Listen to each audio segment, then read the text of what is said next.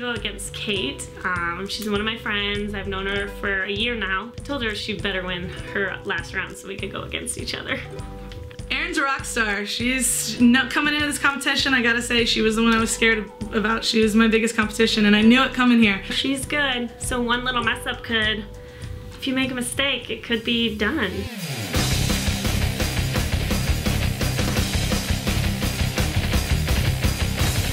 The first round of semifinals. 3, 2, 1.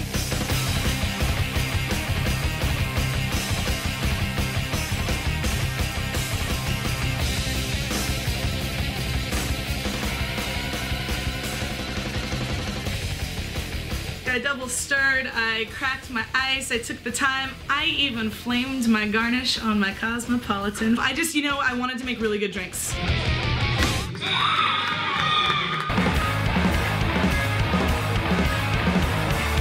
This was the hardest thing ever because I adore both of you.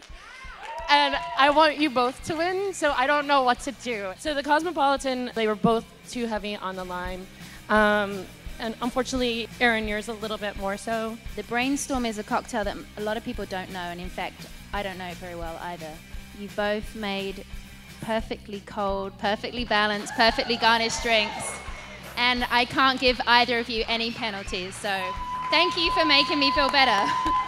So both of these old fashions are delicious. Kate, yours was just a hair too sweet, a little too much sugar in there. It's a tough drink.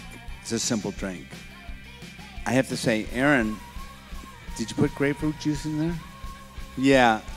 I make Palomas 30 times a shift and I forget the frickin' grapefruit juice. Only 0.6 of a second separate the winner.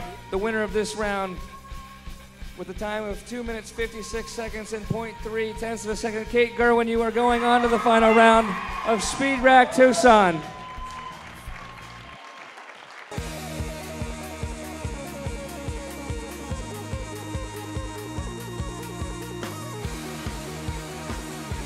Six-tenths of a second is nothing. I mean, it could have been, it's a blink. I'm ready for finals. I'm gonna make great drinks. I'm gonna make them as quickly as possible. I want this bad.